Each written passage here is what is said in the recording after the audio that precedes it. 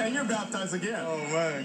For giving me the strength and the ability to play this game. Obviously, I wouldn't accomplish this milestone without Hank.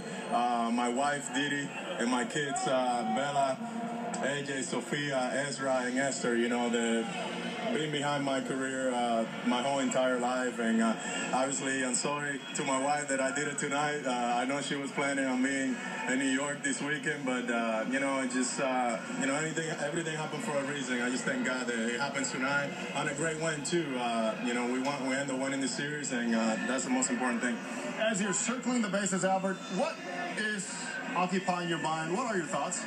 We still have a game to play, man. Obviously, it's hard to celebrate when you still have another team on the other side that you have to respect. And, you know, obviously, you don't see 500 every night, but you still have to respect the opposite team. And I know that we still have a game to play. And obviously, right now, it tastes a little more sweet, you know, that we got the win. When you got to the ballpark today, any sense about how you were feeling? Because, of course, yesterday you had a tough game at the plate. You know what? It happens. It's the game. I mean, I saw you down in the batting cage, and I told you I was going to go 4 for 4 with 5 RBI and 2 homer. And I told you that it was going to happen. Obviously, I didn't accomplish that because I didn't get the other 2 hits. But, you know, it's just something that you it's a feeling. And I had a good feeling that it was going to be a special night. And I just went out there and execute, try to get good pitch to hit. Guys get on base. You know, I've been struggling with main scoring position, and I'm just glad that I came through that first RBI right away and put 3 runs on the board for us. Ever envision getting to this point when you, after you hit a first home run in the big leagues? Never. I mean, if I tell you yes, I'm lying to you in cameras. But it's just something that hard work, man. All hard work, dedication paid off.